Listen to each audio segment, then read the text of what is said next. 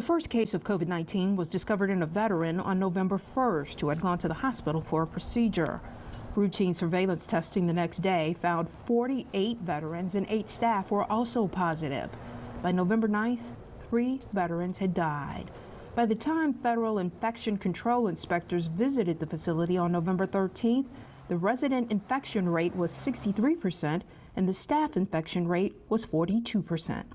It is no coincidence that cases within the home began to rise just as cases rose dramatically in the surrounding community. During a hearing by the Senate Veterans Affairs Committee, lawmakers questioned the head of the Illinois Department of Veterans Affairs. You have COVID running rampant through other counties besides LaSalle, but yet the veterans home in Manteno and in Quincy have been able to largely avoid the type of tragedy that we've seen in LaSalle. This virus attacks quickly. I feel that our staff moved as quickly as they could. The visit by federal infection control inspectors and a follow-up visit by the State Department of Public Health found several issues, including big challenges with testing and that results were not coming back in a timely manner, and breaks in infection control practices by staff, including lax masking procedures and no social distancing.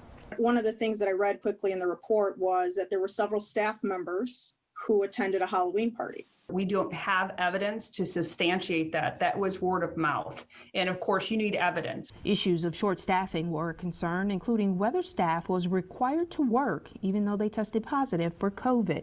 We have found 5 instances where employees worked after they had been alerted that they are positives.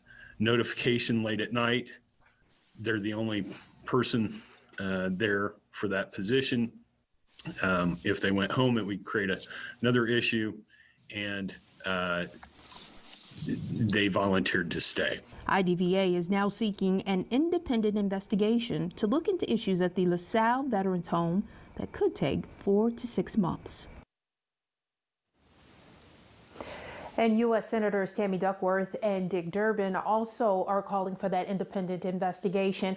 I should also note that the IDVA says that they have adopted all of the recommendations that were handed down in that report. And as a result, they are offering rapid antigen tests to each employee as they start work. And they have found several employees who are COVID positive but have been asymptomatic. Another interesting note that came out during today's hearing, we learned that 12 of the veterans who came down with COVID were actually given that monoclonal antibody treatment that President Trump was given when he came down with COVID, and now they are all recovering very well.